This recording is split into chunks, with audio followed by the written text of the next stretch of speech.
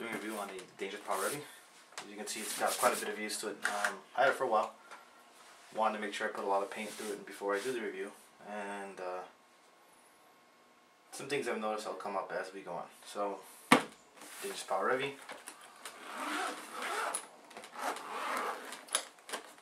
Nice zip-up pad case. Is probably one of the nicest I've seen. Comes with a 14 and 16-inch front. It comes with 3 backs: a 685, 689, and a 693. Comes with a metal sleeve to replace the acrylic clear see-through one if you somehow happen to break that, which I haven't, and I've taken direct hits to it. I've banged it up and whatnot. One of the most important tools that you cannot lose would be this large T-handle Allen key, which is to remove the bolt.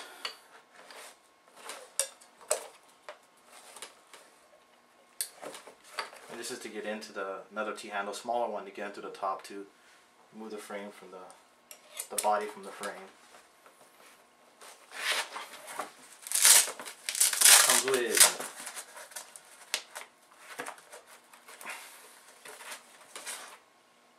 Dangerous Power DP40 lube, which I've never had to use, so I can't really tell you on if it's, you know, the quality or whatnot. Probably, you know, just for this particular video, we'll go ahead and use it this one time. I normally use Hater. Comes with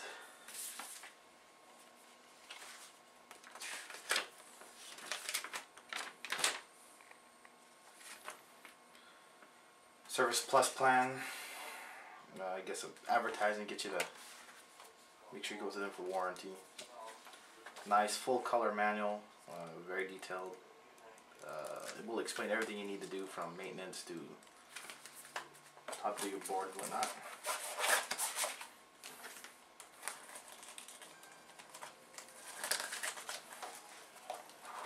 Real nice set of all-in Allen keys. Comes with a complete set.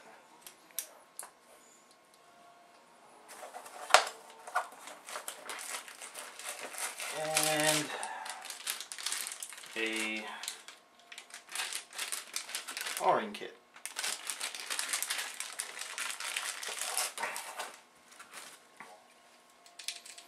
It normally comes with this wraps on off. I haven't tried the newer version, but on the F8, I'm not sure if this has changed at all, but I damaged 2 tanks with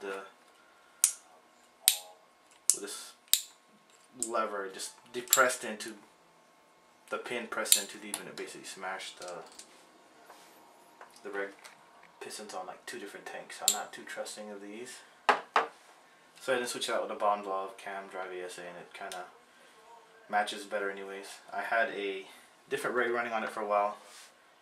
I found it to be able to keep up better with the high rates of fire and whatnot, but instead I threw back on the stock one to try and break it in and see if I noticed a difference. Off the bat, at high rates of fire I did notice some drop off.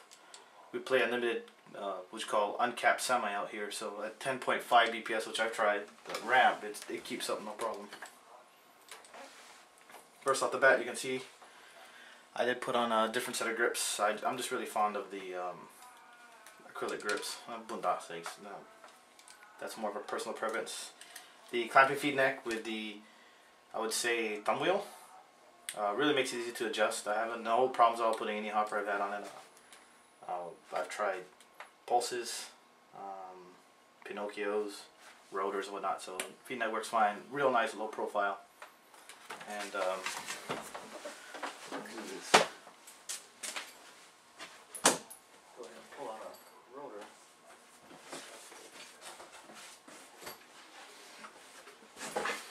So it's quite simply one of the smallest guns I've had. One of the things, well, you know, a lot of guys trip out on is the trigger. Some guys like this curved trigger, and some like this rake style a little bit better. Personally, I like the rake style, so just rotate the trigger around.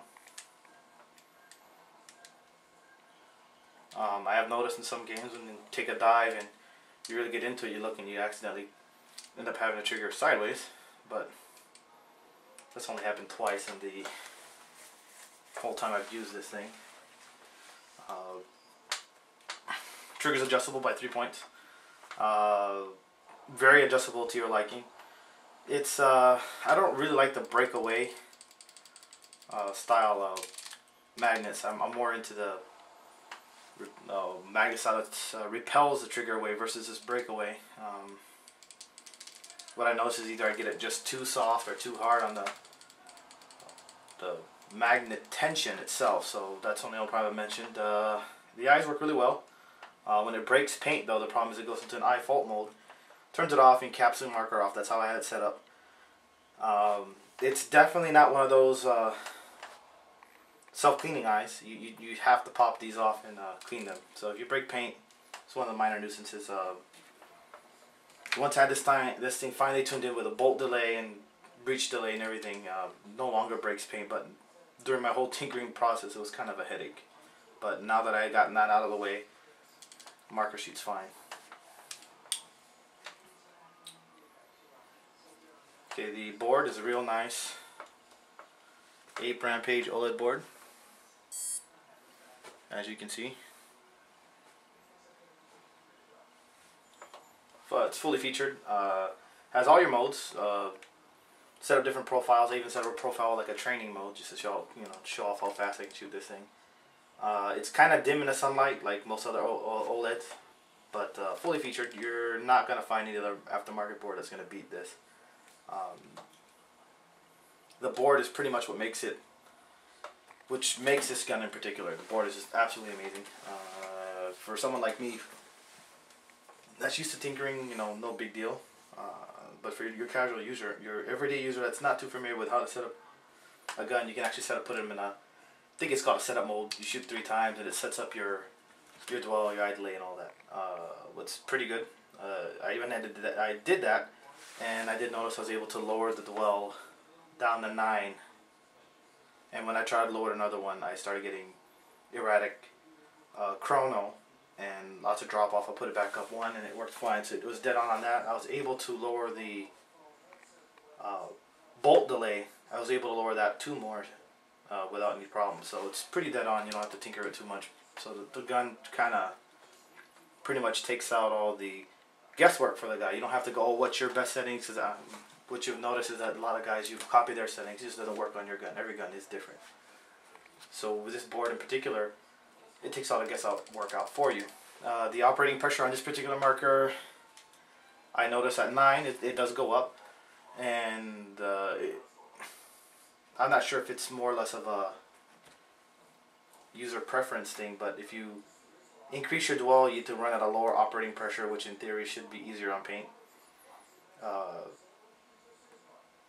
Right now I'm able to shoot Drax's Silver and whatnot at 9 dwell, and I think it's around, operating pressure is close to, I forget, it's rather high. I haven't used this marker in a while, but it's a lot higher than it was stock with a dwell of over 20, I think. But shoots fine even the lower dwells. It gets a little bit louder, and I don't know, it's still a pretty smooth shooting marker. It's not the quietest. It's got a real, it's got a nice pop to it. It's not like your casual spool where it's like it sounds like a slow release of air. It's kind of like or almost like a pop-it where it's a quick release and it's a snappier sound versus the slow release of air. If you pay attention to your typical spool, you can hear it's a smoother, slower release of air. Is the only way I could really describe it without, actually firing the marker. So we'll go ahead and move this marker. So we'll take all this aside. Show how easy this guy is to break down. Take your big Allen, your T-handle. You stick it down. And I haven't had any problem with scratching this thing. See, you turn clockwise.